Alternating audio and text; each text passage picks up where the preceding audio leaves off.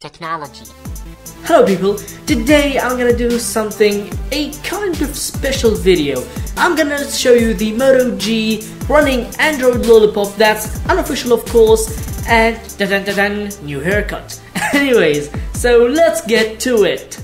In this custom ROM, most of the things are working. However, this should not be used as a daily driver because it does have some problems. And I hope you're enjoying this scenery. Now in the settings, Google has decided to integrate one of the things from the ever so popular Flappy Bird. Now in this game, you will play as Flappy Bird. However, you are using an Android and it's really pretty hard. It is a nice little addition from Google. Now I may have said this on my last video, but I'm going to say this again. Android has really matured. Now every action here gives you something. It's like Newton's third law. And now I'm just gonna jump between apps very fast. Now the idea here is to show you the smoothness of the ROM. Now this may be an unofficial build, but it does stack up against other stable builds. Navigating between apps is no chore at all, even with animations enabled, just as expected from a stock Android phone. And now on with our little speed test. So I'm just gonna launch a lot of apps here and you really don't have to focus on them, it's just a little speed test. Now as you can see here, the app load times are quite decent. The dialer launched quite immediately.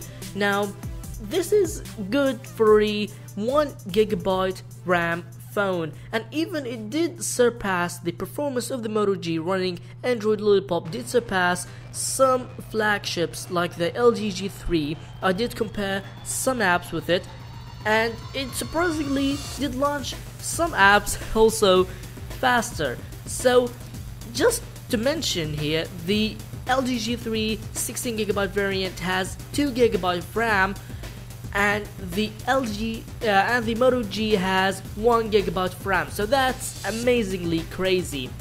Now as you can see here, Android Lollipop is just another thing. So in the camera we do have some issues. Now I'm not sure if you can see them now, but sometimes when I do press the camera button, it does not photograph anything.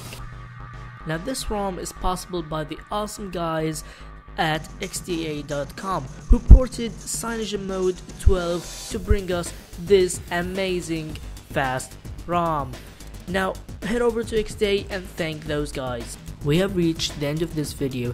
Thank you very much for watching this video. I hope that you enjoyed this video and the special scenery.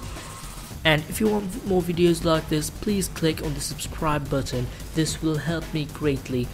And leave your feedback in the comments below. And if you do like this video, please do not forget to press on the like button. Again, your feedback is very important. And goodbye.